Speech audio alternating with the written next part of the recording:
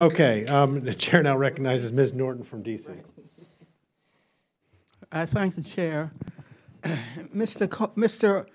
Kogan, during the height of the COVID-19 pandemic, the world faced a bleak economic future, high unemployment, tangled supply chains, and inflation all threatened the future of American families.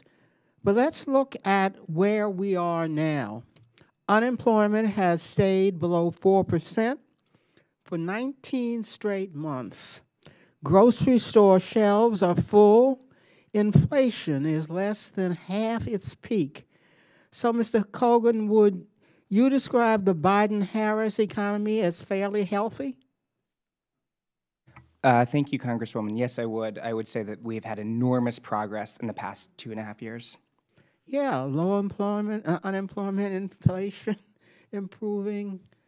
It's hard to top that.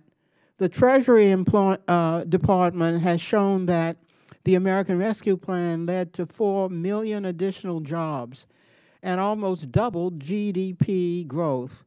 These benefits have also served to address historical inequities and increase opportunities for all Americans. Mr. Kogan, can you expand more about how the American Rescue Plan has benefited the economy and American families, particularly those families that may traditionally be left out of economic upswings?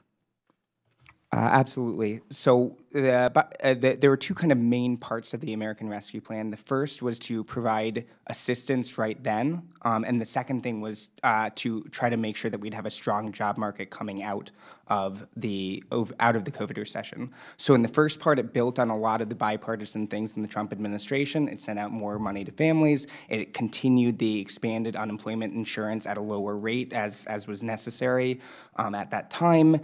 It also it expanded the child tax credit and kind of made it a monthly benefit to make sure that working parents were able to, and also the most vulnerable parents were able to better afford the cost of having children. So that sort of stuff all helped families at the time. And then by also pumping money into the economy, helping invest in the future, it created the strongest job market in U.S. history. Right now, the employment to population ratio adjusted for demographics is the strongest it's ever been, and that has redounded to the benefit of the American people. And we see that low wage earners are actually doing the best out of any cohort of folks.